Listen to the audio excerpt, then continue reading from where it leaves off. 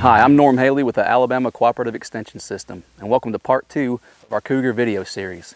In this part, we're going to talk about some other physical evidence that we can use to actually confirm the presence of cougars or mountain lions within the state of Alabama, that being kill sites, scrapes, and also tracks. And kill sites are another way that we can confirm the presence of cougars in the state of Alabama. Cougars, bobcats, and bears all make use of kill sites for their larger prey items. However, there are very distinct ways that we can tell a cougar kill site opposed to those other two species, like in the photos that we see right here. For large prey items, cougars, bobcats, and bears will consume a portion and then cache the rest of the carcass. However, bear and bobcat often leave the carcass very near the kill site, whereas cougars will often drag the carcass to a new location. So look for signs of dragging, like smoothed out sandy areas, rustled up leaves, pine straw, things along those lines. Generally, cougars will drag their kills to a fence or under trees or fallen logs and then cover it extensively with grass, brush, and leaves. They'll return later to feed again, sometimes moving the kill to another location and then repeating this process until the majority of that kill has been consumed. However, know that even with a lack of vegetation, such as in a meadow or a pasture, cougars will attempt to cache a kill, just like you see here with this cougar killed foal that's just lightly covered in some grass clippings, or this calf that was found in a pasture. Now, these meager attempts to cache may resemble a bear or a bobcat, but we can further examine the kills for indications that it was indeed killed by a cougar, such as claw marks around the head and neck area, and also puncture wounds actually at the neck. Also, check for punctures at the base of the skull. 1.5 to 2 inches wide generally indicates the bite of a cougar. Bites of dogs, coyotes, and bobcats will be much narrower. Also, look for clumps of hair or fur that's been pulled or plucked off of the carcass. Another distinction of a cougar kill is entry into the body cavity just behind the rib cage. Cougars then eviscerate or gut the animal and then consume the liver, lungs, and heart, but they rarely consume the entrails. However, just because the entrails might be absent from a kill site doesn't mean that they haven't been consumed by other scavengers. Here's an example of an eviscerated deer that's been covered in a light leaf layer, and here's another example of a white-tailed deer that's been eviscerated and almost fully consumed.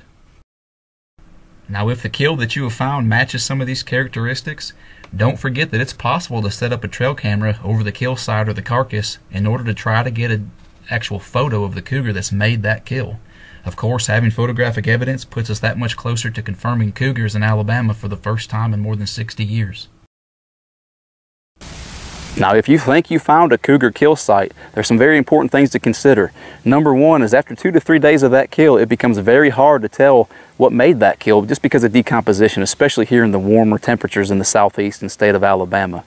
Also, be sure to take a lot of pictures, document that kill as best you can, and also call your extension agent or a wildlife biologist to have them come in and document the kill site for themselves. I'm Spencer Bradley with the Alabama Cooperative Extension System.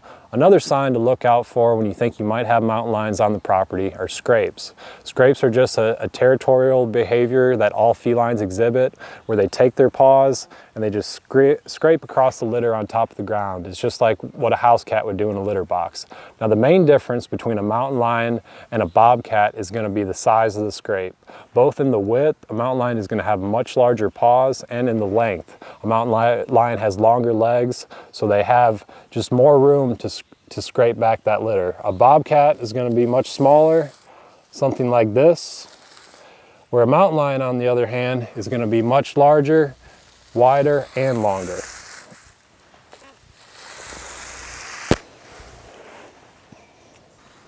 Another piece of evidence to look out for is tracks. Look for mountain lion or cougar tracks in either very wet or very dry areas, along muddy creek banks or ponds, or along dry or sandy roads. This is a really good spot here. We got several intersections where we're near some water behind us, and we're next to a couple ag fields as well. Here are 3 different types of tracks that we're going to compare. Here on your left, we have an adult mountain lion track, both front and rear. We have a coyote, a bobcat, and a black bear. Now, the coyote and the bobcat and the black bear are often mistaken for mountain lion tracks, but when you look closer, they're really not very similar. The mountain lion is going to be relatively large. It has a pad with 3 lobes, and and it has 4 toes. You'll notice that there are no claw marks. Cats have retractable claws, and so they're not going to be out when they're just walking around. Now compare this to a bobcat, and they're just very, very small. So there's really no mistaking a mountain lion for a bobcat track.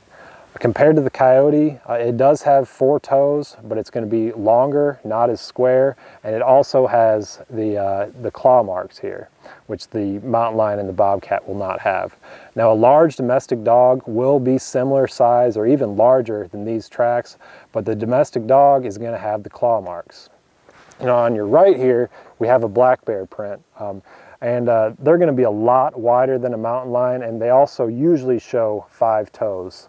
So they're the similar size depending on the size of the bear, even larger, but they're a lot wider and not as square as a mountain lion. Let's say you come across a track that you think is a mountain lion. It's roughly square, 3 inches by 3 inches, and there's no claw marks. The first thing that we suggest you do is take your cell phone, snap a picture or 2 or 3 of this, and send it to your local extension agent or a federal or state wildlife biologist. Then we suggest tracing the track. We really like these clear plastic plates because they have a lip on them, and you can put them over the track without disturbing the track. Tracing this track takes some evidence that the track was there, and it also gives the relative side in case of a weather event, rain or wind, that washes this track away. So all we're gonna do, take our Sharpie, do a rough sketch of this track.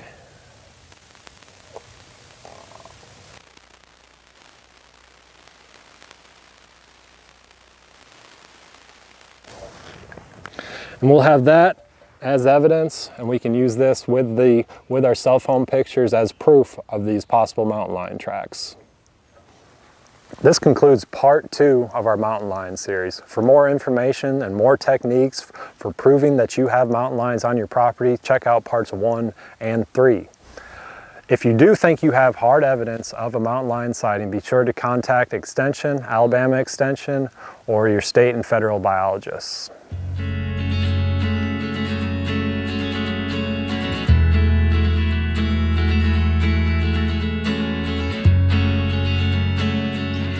Now, to contact your local county office, look us up in the phone book under Alabama Cooperative Extension, or get online to www.aces.edu/directory.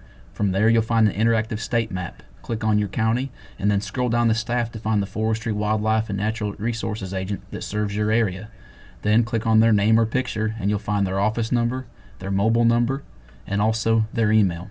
Feel free to give us a call, and we'll be glad to help you document whatever evidence you may find.